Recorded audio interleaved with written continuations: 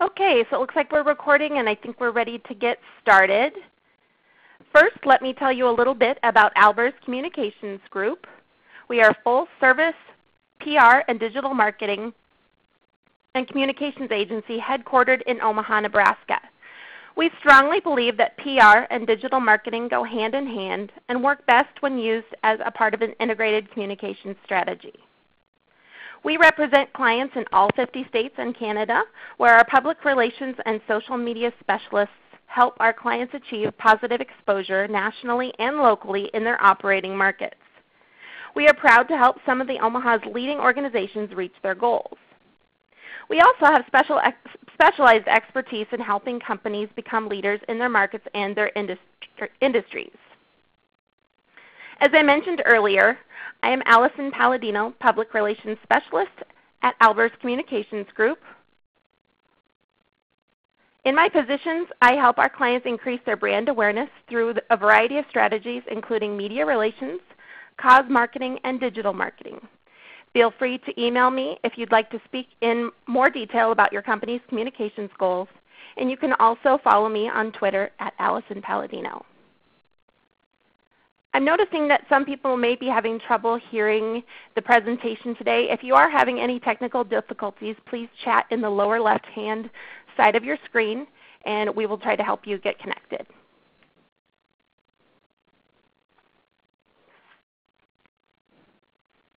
In early 2013, the Albers Communications Group sat around a conference table to discuss how we could impact our community in positive ways through our knowledge and expertise in the public relations and digital marketing industry. Ultimately, we landed on one big idea that we thought could help both young professional job seekers and their employers. We liked the concept of contributing to the next generation of leaders and our business community at the same time, and that is where Your Job and Your Online Image, It's Complicated, was born. When we started formulating ideas for this project, we put ourselves in the average social media user's shoes and thought about what issues they may face as they search for a job or vie for a promotion. Then we thought about challenges employers face in terms of checking social media profiles as part of the background screening process. We've developed so many questions from both the employer and the employee perspectives that we knew it was time to do some research. With our research, we hope to uncover exactly how area employers are viewing their employees' social media profiles and what they truly think about them. We knew that we could help young professionals in the market understand the impact of their social media use on their careers and how they can craft their profiles in a positive way to show employers precisely the type of candidate they're looking for. Here's a look at what we'll be covering today. First, I will share the research we recently conducted in the Omaha area that reveals what employers think about their employees' social media habits. Next, I'll show you some ways you can become an advocate for your company online. And after that, I'll share how you can use your social media profiles to support your resume and work towards your next level position. At the conclusion of the webinar, I'll take a few moments to answer any questions that may have been chatted in.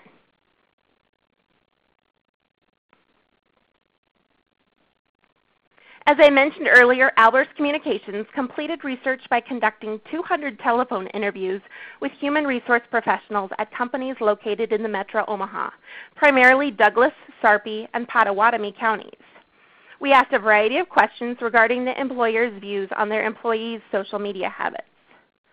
To find out the impact social media has on an individual's career, we asked how many employers check social media profiles as part of the hiring process and which platforms they chose to most often check. We also asked questions to find out how they interpreted professionalism based on the employee's online image.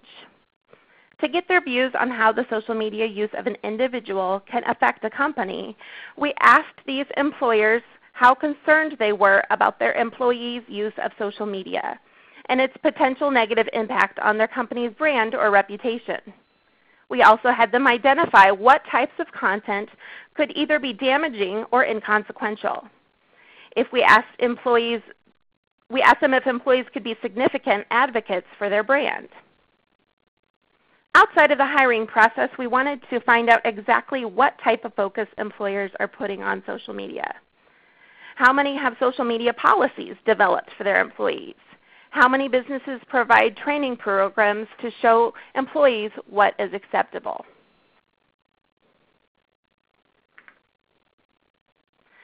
First, let's take a look at how this group of employers has responded regarding the usage of social media and its impact on careers.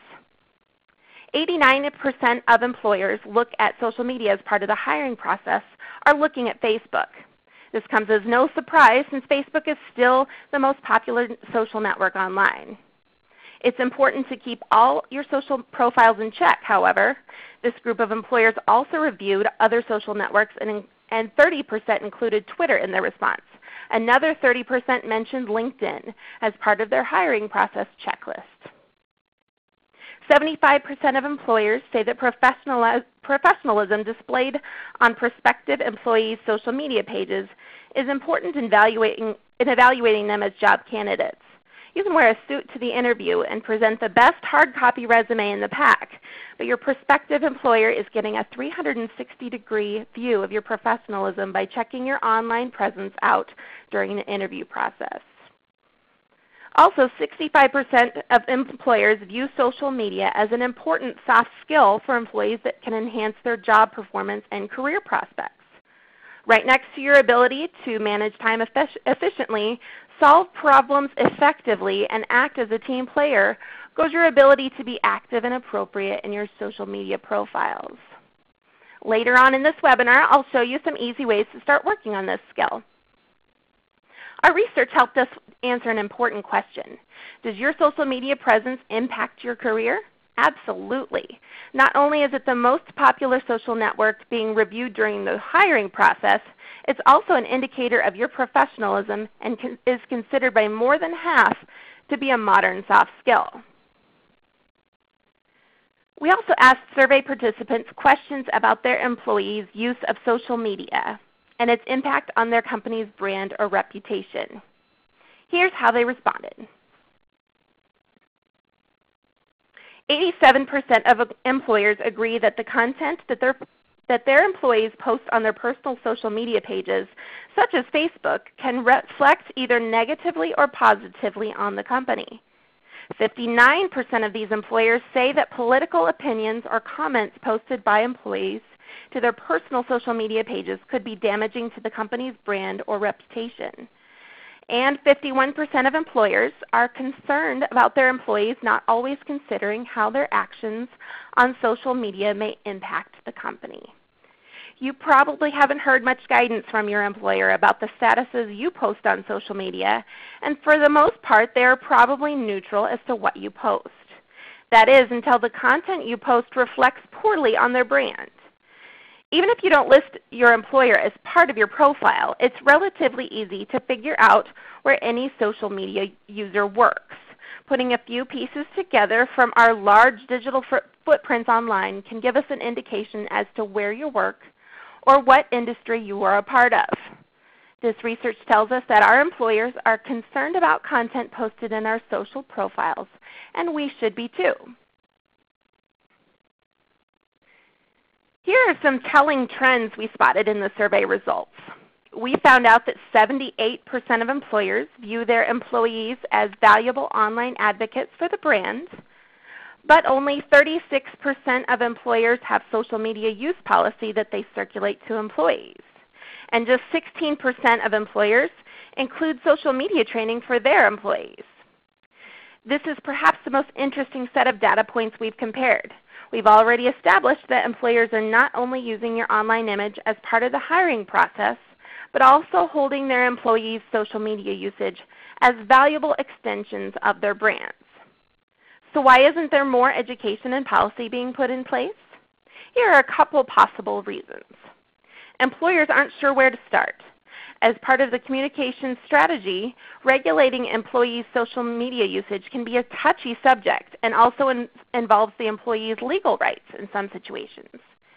The social media landscape is constantly changing and is difficult for employers to react if they do create a social media policy. It needs constant review to stay relevant. It's difficult to keep the policy positive. Employers can very simply establish a don't list for employees' social media usage, but offering encouragement is a challenge. We're about to look at the don't list, and more importantly, the do's, to keep your profile polished and professional. As we just learned, the majority of employers we surveyed view their employees as valuable advocates for their brand. Part of becoming an advocate is representing yourself and your company in a positive way. Here are a few guidelines to consider. Think before you update. Since more than half of employers we surveyed said that they are concerned about their employees not always considering how their actions on social media may impact the company, it's important to consider what you post. With the exception of LinkedIn, not everything you share should be business related. After all, it is your personal profile, and updates you provide to the networks are exactly that, personal. Posts should, however, always be appropriate. Here's a quick checklist. To your knowledge, does your post contain grammatical errors or incorrect spelling? It is easy to make an error or two while posting from your mobile device, but poor grammar can be reputation damaging when it comes in the form of run-on sentences, missing punctuation, or garbled thoughts. Take a look at what's in your photos. Did you experience a wardrobe malfunction? Did the party get the best of you? Is your pose not quite representative of the way you typically act? Make it a rule not to post photos until the day after an evening out with friends, and make sure to set timeline review in your profile so you can keep on your friends' photos that may creep into your page without you knowing it. Is it too controversial? Is your political statement meant to ignite a dramatic comment from one of your Facebook friends on the other side of the issue? Always be thoughtful and considerate of your social relationships when choosing to discuss topics concerning politics, religion, and social issues. At the very least, target your message to like-minded individuals through your Facebook's list function. Click cautiously. Anything you like, comment, or interact with has the potential to turn up in someone else's newsfeed. When we're completing the research for this project, we really wanted to know what type of content is most important for social media users to stay away from. What keeps employers up at night? During the survey, we asked a group of Omaha employers how damaging they felt the specific types of content to be if posted by their employees. We asked about content such as provocative or inappropriate photos, drug and alcohol use, political opinions, crude humor, and even critical or discriminatory comments. It's important to note that all of these categories totaled significant numbers of responses, but the highest offenders were comments critical of the competition, photos that show drug use, and comments critical of the company or its employees. Part of becoming an advocate is not only understanding what's appropriate, but how the use of social media represents your company in the best possible way. We asked Omaha area employers what specific skills are desired for their employees regarding social media usage. More than half responded saying that they find it important for their employees to not only use multiple social media platforms, but also to know how to use them effectively.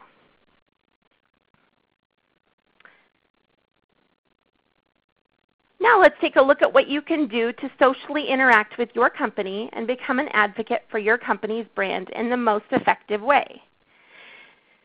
Interact with your company. If you haven't already, like your company on Facebook, follow them on Twitter, Instagram, and other social platforms, and of course connect on LinkedIn. Interact with your company's posts. This will not only let others know you have an interest in the business, but will help your company's profiles gain better engagement with your personal network. And repost, retweet company news. Always let your company tell their news first via the company website or official social profiles. By advocating knowledge and understanding of your workplace, industry, and career, you can brand yourself as a professional expert in these topics. This may open you up to advancement within your current workplace or new career opportunities, as well as the possibility for invitations to industry-related groups and professional designations. Here are a few ways you can polish up your profiles to support your career. Take photos when you attend professional events. Set Google News alerts using keywords for industry-related news and share what you find to be interesting, thought-provoking, and buzzworthy. Share free opportunities for those in your network to take part in what your company brings to your industry. If your company is hiring, let your social networks know by sharing the job posting in your social media profiles. Volunteer. If you donate time to a local charitable organization, your local chamber of commerce, or even a community organization, be sure to post appropriately about it with your social media platforms. Be sensitive to when photos are acceptable and to what degree you can share your good deeds without appearing self-serving. Here are some updates to stay away from when working towards building your professional brand through your social media profiles. Don't sell. Educating others on your industry in a subtle way is the key. Pushing products or service repeatedly with a price attached is the quickest way to find yourself on the unfriend list. Resist over-updating. Constant status updates and tweets about work may become mundane to those who are only interested in your message socially. Be friendly to your competitor. Although you may believe that your work and your company is the best, the old adage always applies. Treat others as you wish to be treated. So never post updates attacking a competing business. Refer to your clients only when they have something to celebrate, and let them post it first. We all have tough days, but when your TGIF status update includes a client meeting that went poorly, it's best to omit that detail. Now that we've gone over the do's and don'ts, here are a few examples to show how you can use your social media profiles to build your personal brand as a professional in your industry.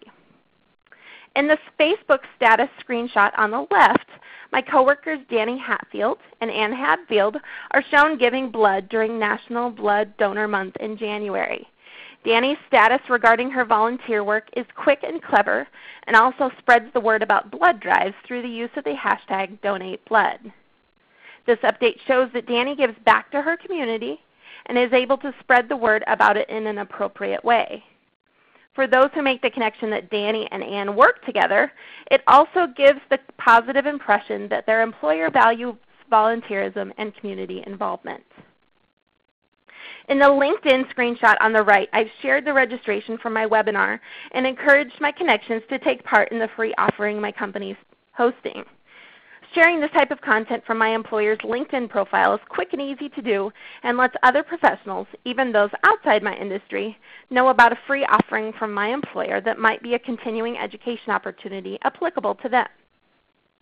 In my tweet near the bottom of the screen, I've shared a professional topic that many of my followers may be interested in, tips for workday productivity. I shared the topic via Twitter purposefully because I know that my peers might want to know some of the tips I'm trying to utilize while moving through my to-do list more effectively, and also enjoy a quick read on workplace productivity that they can share with their networks.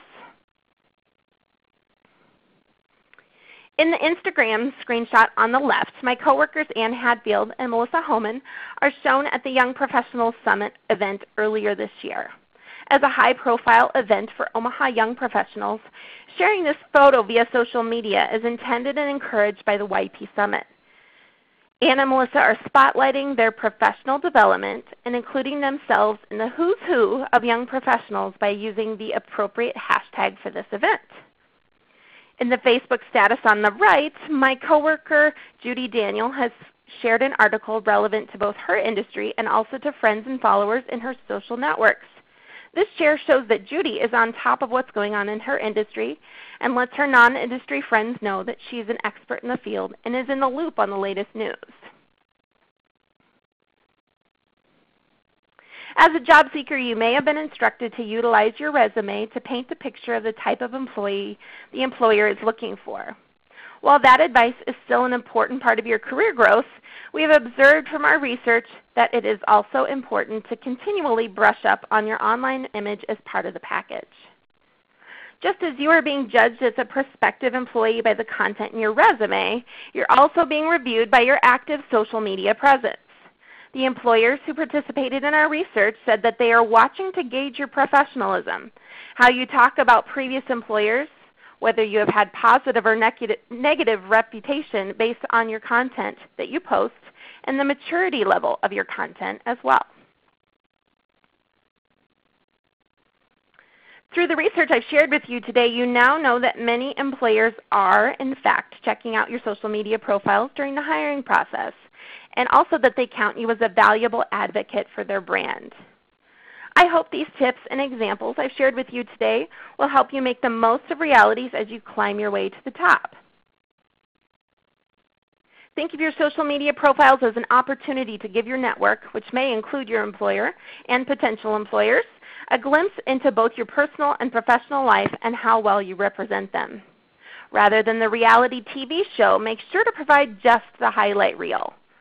Continue to develop the soft skill of using social media as well across all the different platforms. As I shared in the research portion of this presentation today, you will be valued by your employer and may even be able to provide insight into your company's need for a social media policy, or even a training program for other employees. Before we get into questions, I'd like to invite you to our next webinar, Wednesday, July 23rd at 10 a.m. Central. Tom Albers will be presenting Research, the Beginning and the End. Strong research is the foundation of any successful public relations plan. It helps you pinpoint your target audience, clarify objectives, develop key message points, and measure your progress. Valid research also lets the news media and your company know that your story is relevant. Albers Communications Group President Tom Albers will draw on 22 years of experience as a PR research czar to share his insights. And one more housekeeping item. I'd like to invite each of you to take a few moments to fill out the questionnaire that will appear at your screen at the end of the presentation. Please provide your comments about today's webinar, or if you have any topic suggestions that you'd like to have us address in future webinars. And now I'll take a few moments to answer any questions that have been chatted in. If you haven't done so already, please feel free to chat your question into the box on the lower left-hand side of your screen. All right, Allison, we have a couple questions so far. The first is, I have privacy settings set up on my Facebook profile so people who are not my friends on Facebook can't view content that I post. Is that enough? It's a really good question. It's always a good idea to review your security settings on your Facebook profile or any of your social profiles and set them based on your preferences. I would, however, remind you that anything you post on the Internet could be received by the public. If someone wants to see what you have in your profile, there are a few ways that they can go about it. They can connect with a mutual friend that they can ask to review it for them. Your content can also be viewed by users outside your network if one of your friends likes, shares, comments on a post of yours, and then it makes it into the other person's news feed. And the other way that they can see things is through a variety of different phrases and keywords that they can Google search.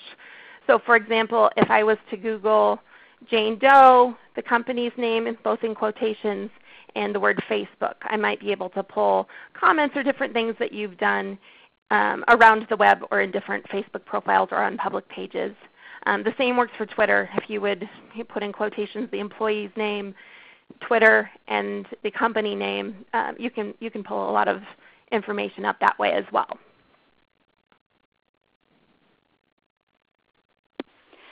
Great. We have another one here. I'm the owner of a small business, and we're considering developing a social media policy for our team.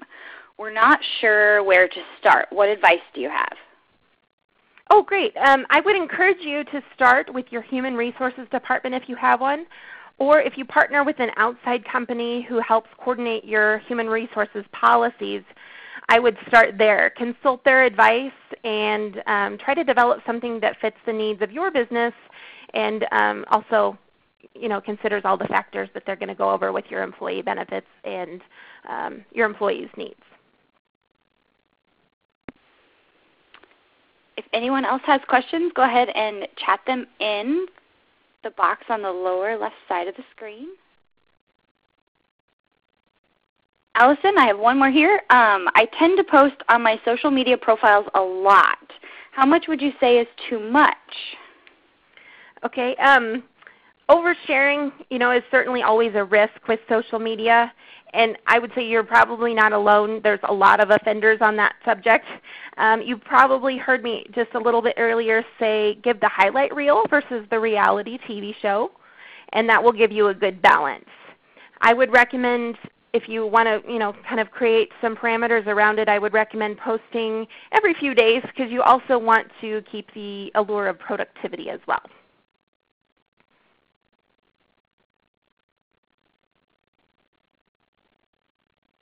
Okay, so it looks like we are good on questions. If anybody has any other questions that they would like me to go over, or if something comes up later, you're certainly welcome to contact me again. Again, my name is Alison Paladino with Albers Communications Group, and I thank you all for joining us. Have a great day.